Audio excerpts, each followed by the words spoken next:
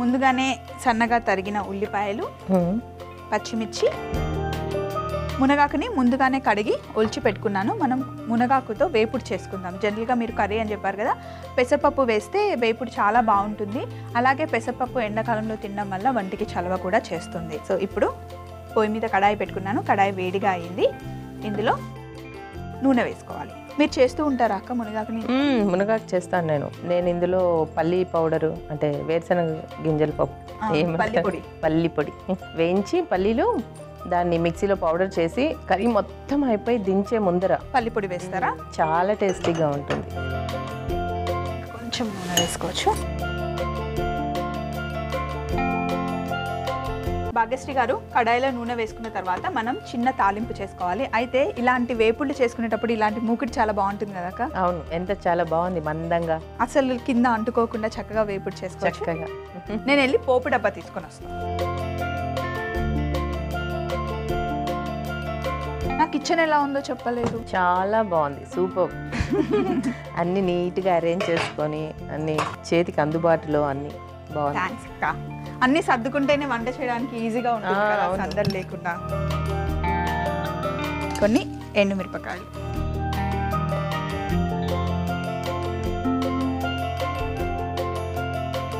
సమ్మర్లో ఆవకాయలు పెడతారా అక్క? ఆవకాయ, మాగాయ. పిల్లల చెట్టు ఉందా? ఉంది, మా ఇంట్లో చెట్టు ఉంది. 3 చెట్లు ఉన్నాయి మా ఇంట్లో. అన్ని పుల్లగా ఉండే అంటే లేదు, ఒక్క చెట్టుది రసం మామిడికాయలన్నమాట. ఆ చెట్టువే పెడతాం పచ్చడి, మా పిల్లలకి పంపించాలి కదా. ఫస్ట్ కొంచెం ఆవాలు వేసుకుందాం. అలాగే కొంచెం జీలకర్ర,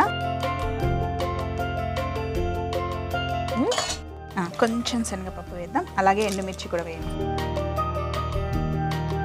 చూసారా భాగ్యశ్రీ గారు, ఈరోజు మాధవక్క కూడా మీకోసం వంట చేసి పెడుతుంది. ఎండుమిర్చి వేసిన తర్వాత కరివేపాకు, అలాగే పచ్చిమిర్చి, పచ్చిమిర్చితో పాటు సన్నగా తరుక్కున్న ఉల్లిపాయ ముక్కలు,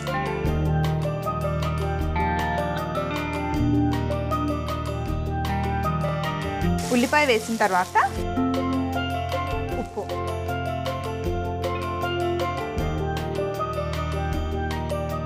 సరిపడా ఉప్పు మనం ఉల్లిపాయల్లోనే వేసుకోవాలి.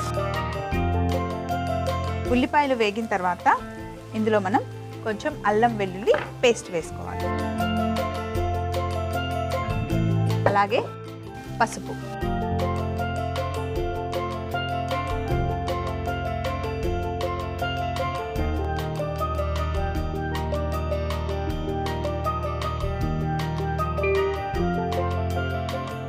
అల్లం వెల్లుల్లి పేస్ట్ వేసిన తర్వాత పచ్చివాసన పోయే వరకు ఫ్రై చేసుకోవాలి.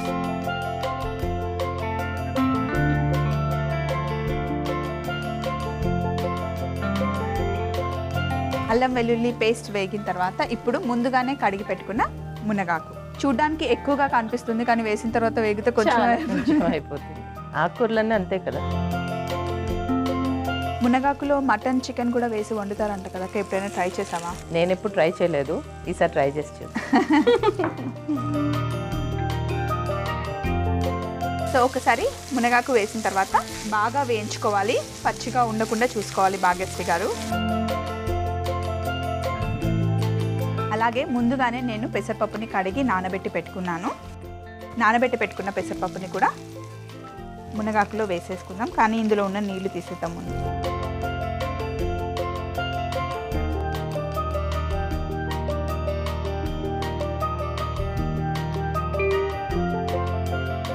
ఒక్కసారి పెసరపప్పు వేసిన తర్వాత మొత్తం కలుపుకొని ఒక దగ్గరికి తీసుకొని వచ్చి కొంచెం మూత పెట్టేస్తే ఒక 5-10 నిమిషాలు చక్కగా మగ్గుతుంది. ఇప్పుడు స్టవ్ ఆఫ్ చేసేసుకొని ఒక్కసారి కలుపుకుందాం అక్క. చాలా కలర్ఫుల్ గా ఉంది కదా, బాగుంది కదా, yellow colour, green colour combination. ఎంత హెల్దీ కర్రీ ఇది. ఈ వేపుడు పుల్కాస్ లో చాలా బాగుంటుంది అక్క. ఉత్తి కర్రీనే తినేయాలనిపిస్తుంది. ఇక్కడ నేను అరిటాకుని ముందుగానే కట్ చేసి పెట్టుకున్నా. Wow, super. కడాయి చాలా బరువుగా ఉంటుంది కాబట్టి ఇక్కడ వడ్డించేసేద్దాం.